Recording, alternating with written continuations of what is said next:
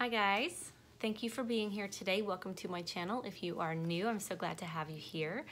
I'm just going to talk very quickly today on keeping things sacred, what that means and how I do it, what exactly I mean by that. So this comes up today because I went in to do my morning meditation, and I do try to meditate every day, and I started, as soon as I sat down, to talk myself out of it. I started to tell myself all the things that I still needed to get done today, and I like to be productive in the morning and move and be busy and check things off my list, and that's why meditation is so important for me.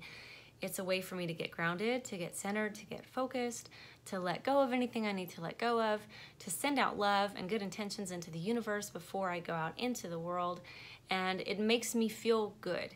It is something that I know that I need for my mental, but also my spiritual health. So it's, for me, a non-negotiable most of the time. Today I tried to talk myself out of it, and then I had to talk myself back into it. And the argument that I made with myself was so convincing, I thought I would share it with you guys. And it's just that this is the thing that you do for you. This is the thing that allows you to be kind to other people, to serve other people, to be a better you in your day. So we will not cut this out of your routine. Do you hear me? And I heard me.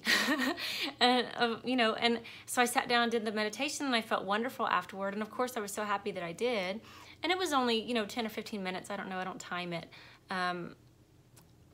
When I went to sit down, that sounded like, I don't have 10 or 15 minutes. I need to go ahead and get started. But after the meditation, I was very, very happy that I did it. And I decided I will never have that conversation with myself again.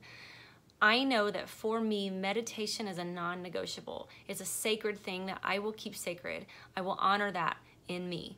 So this week, I want you to think about what are the things that you procrastinate, that you skip over altogether, either because you think that you don't have time for them, or you think that other things are more important, other things for other people are more important, things for your job, things for your family, things for other commitments, but you're not keeping the commitments to yourself. Are there things in your life that you are not keeping sacred, even though they do you a great deal of good for your mental health, your spiritual health, even your physical health? The gym for me is another that is non-negotiable. I go 4 or 5 times a week. I hardly ever cancel. It makes me feel good. It is time just for me. It releases those feel-good chemicals in my brain. I'm able to shake off a bad mood. I laugh. I get some movement. I sweat. It's really good for me. So it's not something that I will give up for just about anything else unless it's an emergency. And the reason I want to encourage you so strongly towards honoring these commitments to yourself is because when you